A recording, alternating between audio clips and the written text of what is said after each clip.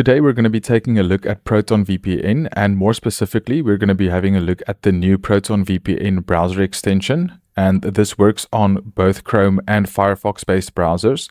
Now, I've already made a video about Proton VPN before because I really do believe that it is the best free VPN that you can use these days. And I'll leave a link to the article, which also has the YouTube video embedded onto it, in the description of this video here, if you want to go ahead and check that out to get it installed on your computer. But today's video is specifically going to be focused on the Proton VPN browser extension. Now, before you download this, I do recommend that you go ahead and click the first link in the video's description. It's going to take you to this page where you can get Proton VPN free, and it's going to allow you to sign up with a free account from this page. So you're going to click on Get Proton VPN Free, and then if you want, you can pay for this, but we obviously want to use the free version, so you'll just click on Get Proton VPN Free. It's going to load a new page, and then you can create your account. So I'm just going to enter one of my email addresses here. Then I'm going to click on Start Using Proton VPN. It's creating our account. Proton VPN is automatically going to generate a password for you that's going to be secure.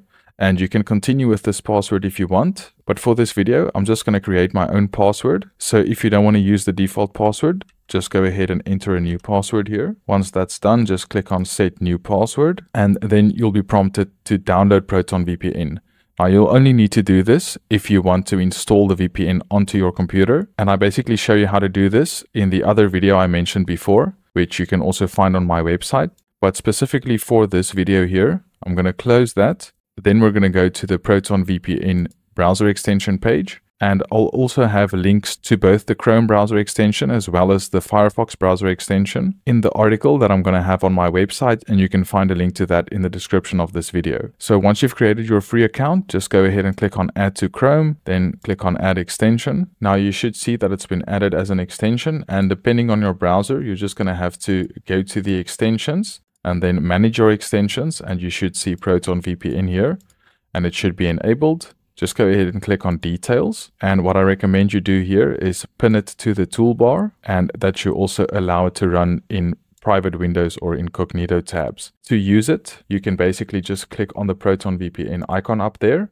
and then you're going to need to sign in, and then you're going to enter the details that you just used to create your free account. So I'm going to enter the email address and the password, and then I'm also going to choose to stay signed in, and then you should see this message that says you're signed in, and you can open the browser extension to continue. So if we click on the browser extension now, right now I'm not connected to any server at the moment. So if I go ahead and click on connect, it's automatically going to connect to a free server that's available. So using the free version, you are going to have some limitations. You can't select any country and just connect to any server that you want. You'll have to upgrade if you want to do that. But just having a VPN enabled in your browser is already going to give you a little bit more privacy than you had before if you weren't using a VPN at all. And one of the best things about Proton VPN, if we go back here, is there's no data or speed limits. So you don't have a cap to how much data you can use. There's no ads, and it also doesn't log any of your online activity. So I really like Proton VPN. This video isn't sponsored at all. This is just the VPN that I use on a daily basis, and the fact that the browser extension is free makes it so much better now, because it just makes it so much easier for us to protect our privacy while browsing the internet. So you do also have some other features here that you can select by clicking on this icon here. Some of these features are only going to be available when you upgrade to a paid plan. So you'll see it has this icon here, and if I click on that, I'll have to upgrade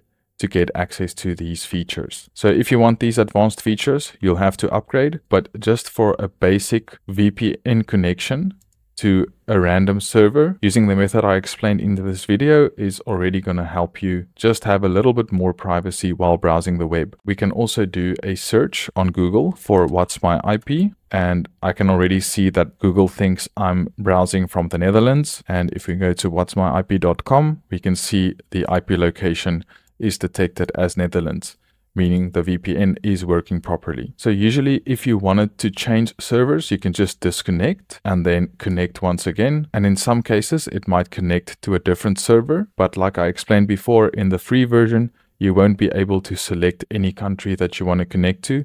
You'll have to upgrade for that. And if you want to upgrade, you can go ahead and do that.